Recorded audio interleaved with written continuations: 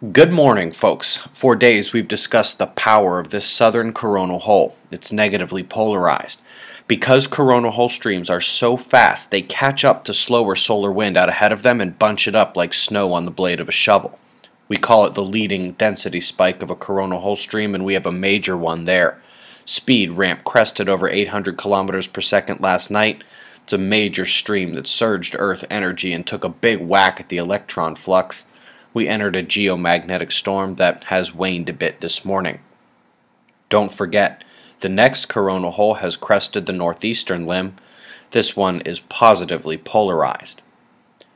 So over the last few days, we indeed got our solar uptick, peaking at M6, but it's died down a bit because the Earth-facing spots are departing or losing steam. However, as of yesterday, there were no sunspots trailing that central umbra.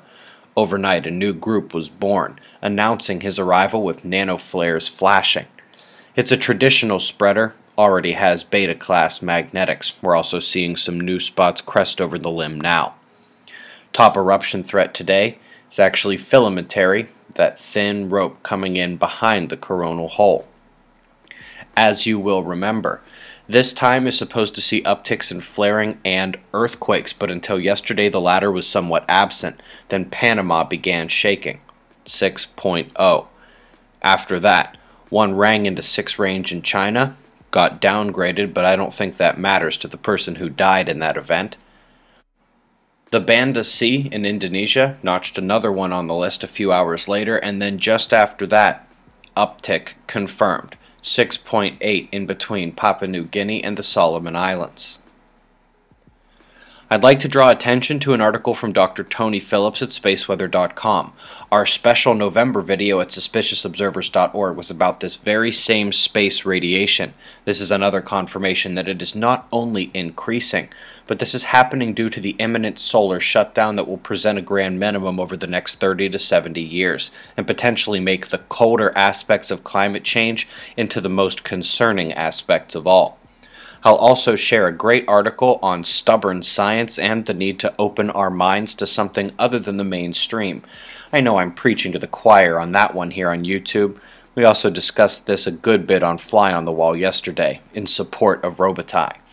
Got a link to the change in Nebraska scenery post-harvest here. NASA's Earth Observatory also has long-duration global maps that show how these cycles season in and season out. Goodness gracious, Great Wall of China. Folks, the freakishly cold and snowy U.S. November is visiting China right now, partially due to the super typhoon pulling down on its western edge and partially due to a little polar vortex action of their own. Speaking of the typhoon, it's battering the Philippines. More than 1% of the entire country's population had to evacuate. In case you are wondering, that is not the ground, that's the water from the storm surge. The storm will now cross the country, head towards Vietnam over the next few days. The North American wind map situation is a tale of highs and lows. They always reinforce a drive between them, and the high usually feeds the low. These are paired up like pigeons. The strongest one, though, is at the west coast, driving so much heat northward that it's warmer in parts of Alaska than it is in the southern Midwest states. That's fun. Be sure to check your local forecasts, especially in the freezing rain zones. In Europe, the primary concern is that large cloud line still sweeping southeast towards the body of land. This is a beautiful double Earth spot driving where 2 lows are stuck together and reinforced by 2 highs just to their southwest. Their convergence line is indeed that cloud line we just saw. Top watch down under is a convergence line popping storms offshore and cresting back. That's the line off the low pressure system that hooks back north and is heading for New Zealand now. Mercury conjoins the Sun. Solar and earthquake upticks have taken place. Let's hope for a calmer second half of the watch periods. You're watching Shots of Our Star to close. It's 5:55 a.m. Eastern Time, and that's the news. Eyes open. No fear. Be safe, everyone.